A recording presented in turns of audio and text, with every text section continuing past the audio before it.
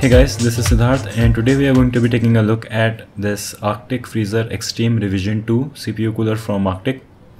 And this is the installation guide which you should definitely check before installing.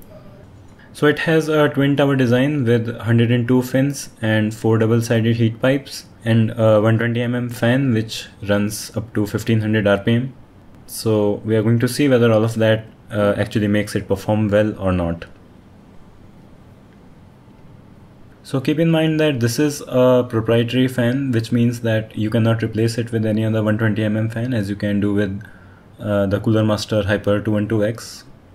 Otherwise, as you can see, the heatsink looks quite large and is quite hefty. Still, it weighs only at around 600 grams, so it shouldn't harm your motherboard or anything with its weight. So it comes with the thermal paste pre-applied, so all you have to do is put this on your CPU. So these are the pins and latches for installation with Intel and AMD systems. So installation on the Intel side is quite easy. You just have to put the plastic bracket around the CPU and then you have to push the white pins in, and then you have to push the black pins in, and then you can put the CPU over the bracket and screw it in, and then just install the fan and plug it in and you're done. And on the AMD side, you just have to screw the latches provided on the cooler and then tighten them on the bracket that is pre-installed on AMD platform. So now we are going to see how well this cooler is going to perform on both Intel and AMD platforms. So on the AMD FX 6300 with the stock cooler, you can see that the processor keeps running at 80 Celsius, which means that it has to thermal throttle to prevent damage, which means that it is going to underclock itself, so it's not going to perform as well as it can with a good CPU cooler. And now as you can see that we are topping out at just 59 Celsius, which means that the CPU doesn't have to thermal throttle itself, and as a result you can see that we have gained quite a significant increase in performance on Cinebench.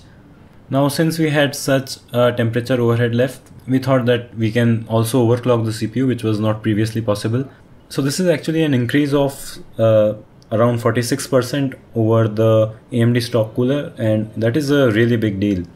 And even then you can see that we are topping out at 64 Celsius, which is really great. But the story changes a little on Intel side, as you can see that we are not able to maintain that dramatic of a difference. The Core i7-6700 tops at 74 Celsius. So just keep that in mind if you are on Intel. Now we are going to see just how much of a difference is in the noise levels of these two coolers.